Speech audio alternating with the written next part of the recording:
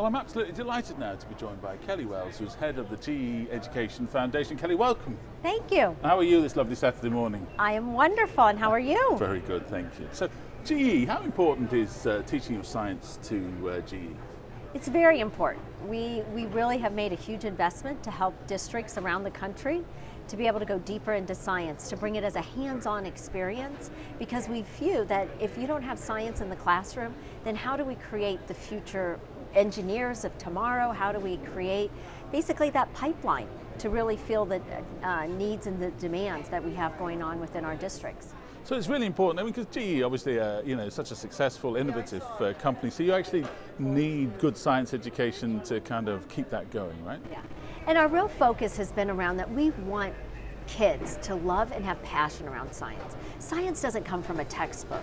Science comes from a hands-on interactive experience. Right. And we want students to be able to showcase their work, learn about robotics, learn about what is behind the technology that's involved, whether it's making a tablecloth or whether it's advanced engineering around biomedics or something along those lines. So we really want to get kids excited and engaged and passionate. So we're excited about this work. Well, that's awesome. So tell us a little bit about the actual work of the foundation. What do you guys do?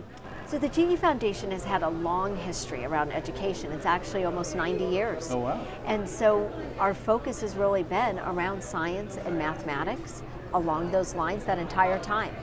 And what we have done within the last 10 years is we've worked with school districts around the country to do a three-pronged approach. First, focusing on a collaborative culture, the board, the union, the superintendent. The second piece going deep in curriculum instruction around STEM as well as English language arts.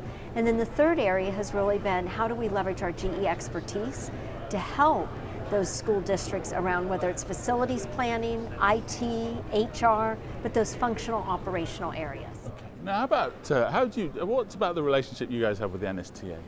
So with NSTA, I really view it as a deep partnership. We've helped them to look at their learning center, we've helped the creation there. They've worked collaboratively with our districts to perform science audits to really help the districts improve.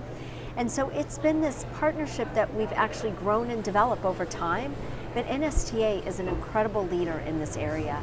And if we really want to help America to stay competitive and on top, we need NSTA to help guide educators to keep them 21st century. Well, Kelli, thank you so much for joining us today. Really appreciate it. Thank you. Thank you.